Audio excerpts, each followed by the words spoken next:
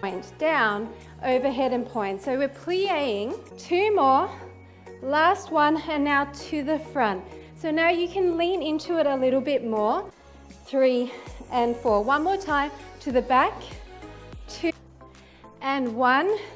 Now we're going to sweep to the front. Sweeping to the front and up. So because these are light weights, you need to really think about squeezing is in the front heel. Come on. So you need to hinge here in order to get your balance. We're coming back and then back down. So it's up, overhead tricep, and then down. Your spine and neck are in alignment here. Any plie in the front leg, up, out, down and back. Rib cage.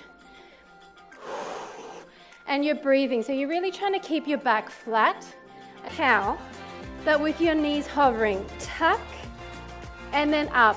We're going to come down dog, we're going to come forward.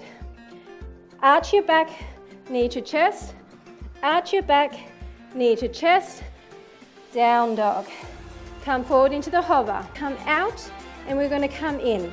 Now, if you want to advance this, walk your toe further back, in, and in. Rotate, extend and up, in and in, almost at an L shape.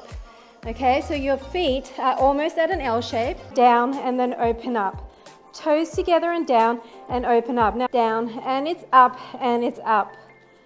Really lower belly intensive. Reach with this arm. Reach and press, reach and press. And all we're doing is coming down and up, side and front. Side and back, side and front.